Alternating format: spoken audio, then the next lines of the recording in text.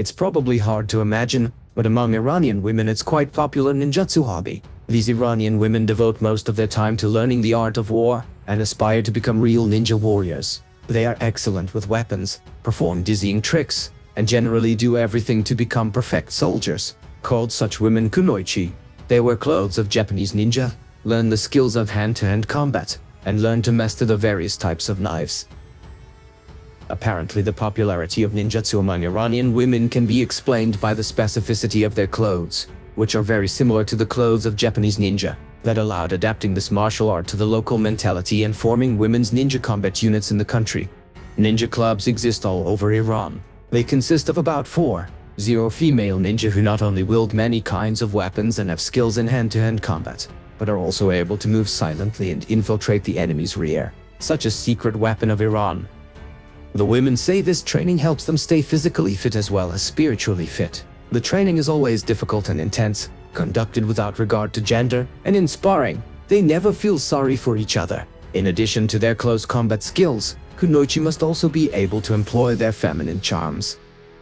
Female ninja are taught the basic principles of martial arts: concentration, strength, and balance. The ability to hold a balance at any point is a very important skill in the art of ninja, and for this they often require the highest acrobatic training, which is given special attention.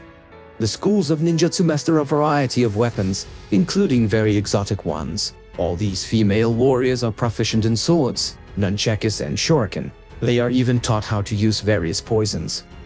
Often training takes place outdoors, often in the middle of the desert, where the temperature sometimes rises to 70 degrees. In the desert, the women go through a harsh school of survival.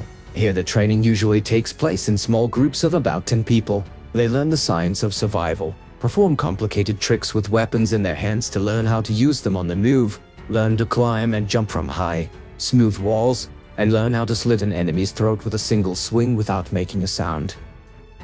The system in kunoichi schools ensures that female graduates make incredible progress in this martial art, and they graduate as true professional warriors. It is even said that female ninja who have reached a certain level of success serve in the Foreign Intelligence Service, but that is not accurate. The female students of these schools themselves say that in the classes they learn discipline and the ability to appreciate themselves. Here we are free. Ninjutsu philosophy has become our philosophy of life. We learn to endure everyday hardships, to be patient, strong, and disciplined.